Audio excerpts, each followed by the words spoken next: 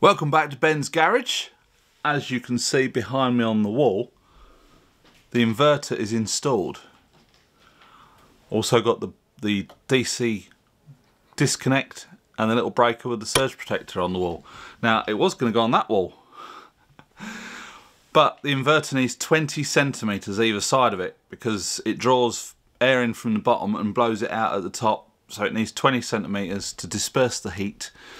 Now over on that wall, I'll show you in a minute, if I took the inverter 20 centimeters away from the wall where the original distribution board is, it would get quite close to where the Hobbit is going to be putting some curtains, so that's not ideal. So I was like, oh, we're a bit limited, and this is only temporary because eventually we want to get a power shed outside. All the inverters can go out there in an insulated shed, and we'll just be running the fat cables in for the distribution boards indoors. But this is temporary setup, so I've mounted it on this wall. I'm just going to run some cabling over the door frame, over to that side. We'll have the distribution board that side, all the solar stuff this side, and yeah, so I mounted all that yesterday. The inverter's quite heavy, that's 12 kilos, but that's a good solid wall. I've managed to get some good raw plugs and some decent screws in there. That's not coming off that wall. That was the hardest bit, because the other boxes down here, they're all plastic, so that was quite easy and straightforward. Got them levelled up, fixed on the wall, lovely jubbly. Today I'm going to wire up from the disconnect into the breaker and the surge protector, and that box up into the inverter, or I might do it backwards, but that's the plan for today. But so I shall crack on and show you sort of what we do. See you over here.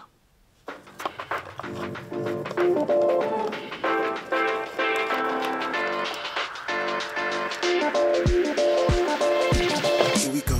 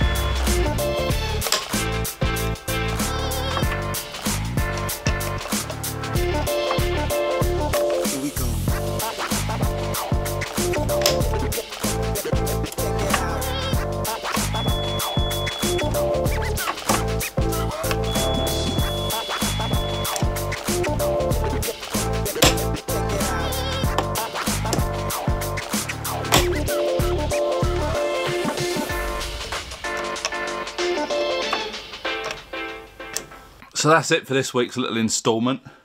I'm going to be fitting the distribution board on that wall at some point. So for here, I've tested it all.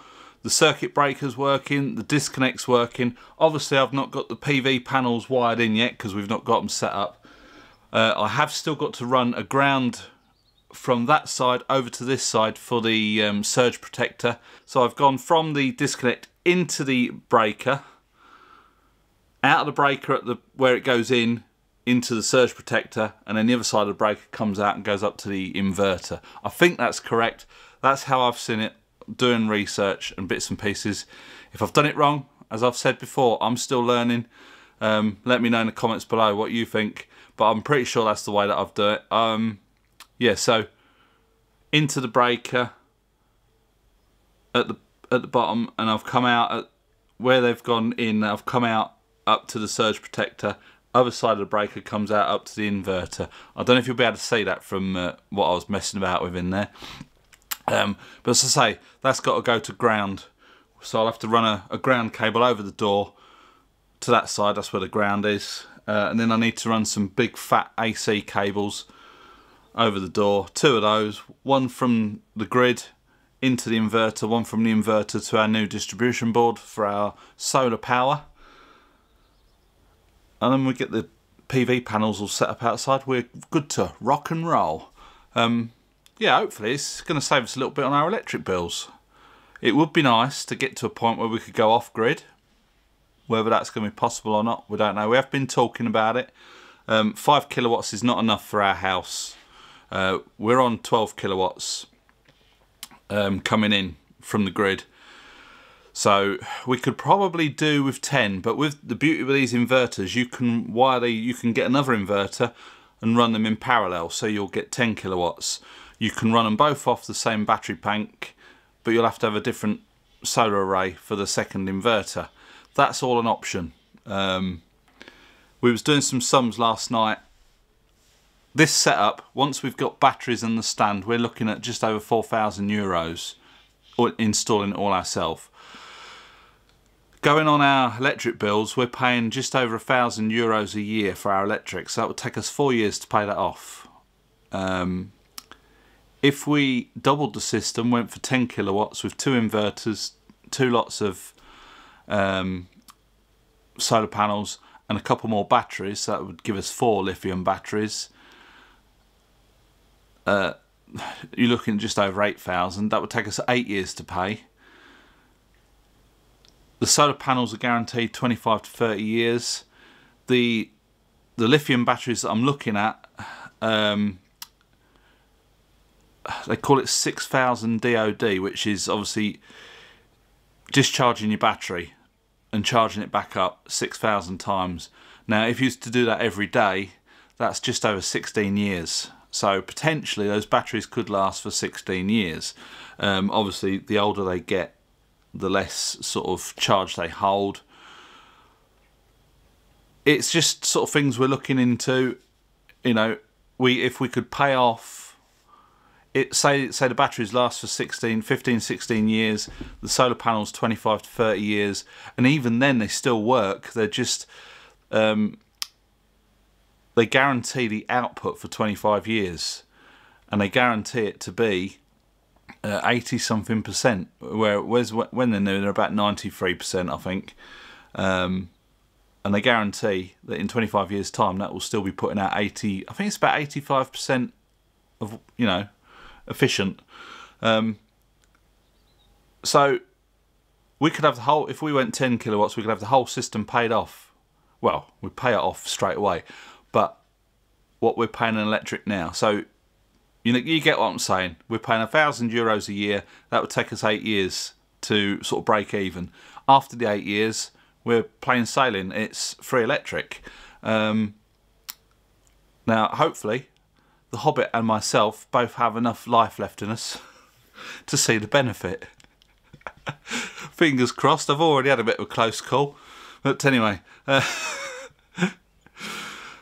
yeah, so that's possibly the plan. And then we could, you know, if we can get a system set up 10 kilowatts and that's going to be enough, we might do that and go off grid. ditch EDF altogether, because we had power cut the other night. You know, it only flipped the trip. We switched ours back on. I don't think the neighbours realised what had happened, because they switched. They were still in darkness. If you see what I'm saying, you know, it won't take us 8 years to pay it off, but it'll take us 8 years to see the benefits, because obviously we'd have paid out all that sort of money. Now, a lot of people have been getting grid tied. I mean, we was quoted 13 grand. My cousin had a chat round. They was quoted 15 grand. But they're crafty. They won't put a lot of panels on your roof. So you're still sort of relying on the grid. I think this is the best way. Do it yourself. Obviously there are companies that can come and do it, but it's just going to cost fortunes. If you can do it yourself, it's best to do it yourself, isn't it? So that's the plan. We're just mulling over ideas at the minute. Let us know what you think. I mean, electric, it is cheap, really, but they're charging us €15 a month just for the privilege of having electric. So we're €15 before we've even switched anything on. And, you know, the Hobbit likes prepping, so she preps all her cans, all her food and this, that and the other.